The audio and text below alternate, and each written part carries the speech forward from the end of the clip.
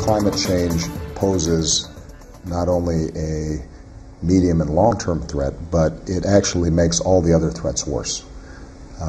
When you start seeing major shifts in climate, that translates into drought, floods, refugees, people who are displaced.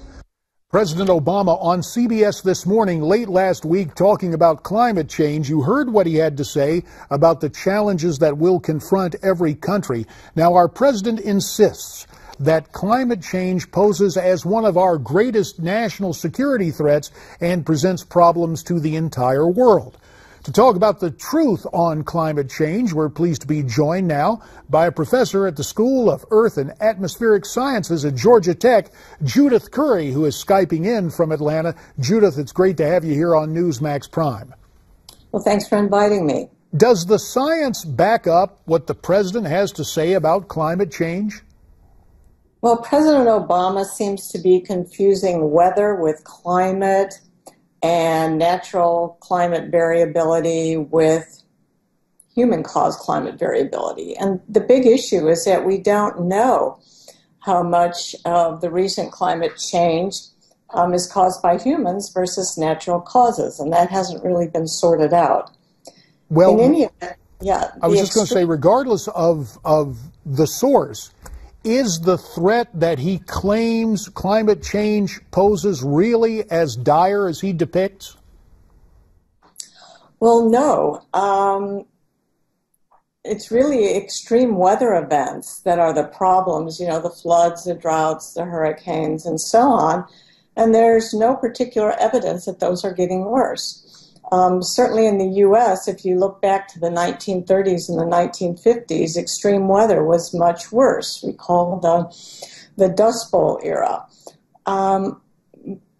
So, you know, the weather has always changed, climate has always changed, and, you know, we need to reduce our vulnerability to those kind of extreme weather events. Judith, let me ask you about the climate, so to speak, in the academic community. Have you faced some criticism from colleagues and peers for your stance on so-called climate change? Yes, there's this idea that climate scientists have to present this monolithic front to the world, you know, that we all agree on everything and that, you know, this is a simple problem with a simple solution. Well, the issue is that we have vastly oversimplified both the problem and the solution. A lot we don't understand, there's a lot of disagreement, and there's a lot of things we just flat out don't understand. Well, Judith, you face problems in terms of the scientific community and academia. People have joked that political science is the ultimate oxymoron, but in the realm of politics, the president has called out Republican lawmakers for failing to take climate change seriously. Let's take a listen to what the president's had to say.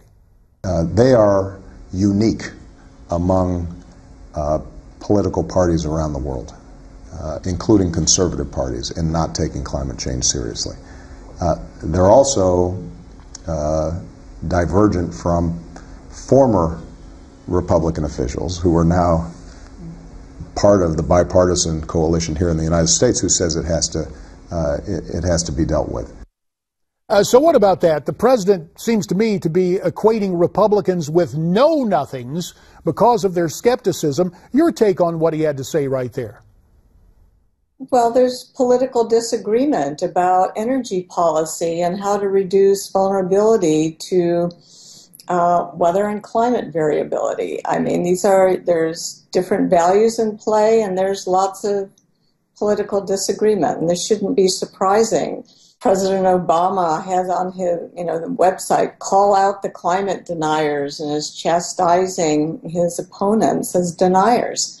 And that doesn't help anything. It only serves to polarize the debate even further. Judith Curry, checking in from Georgia Tech. We thank you very much for your time and your insights on sound science as opposed to the skeptical political science surrounding so-called climate change. Thanks very much. Well, you heard what Judith had to say.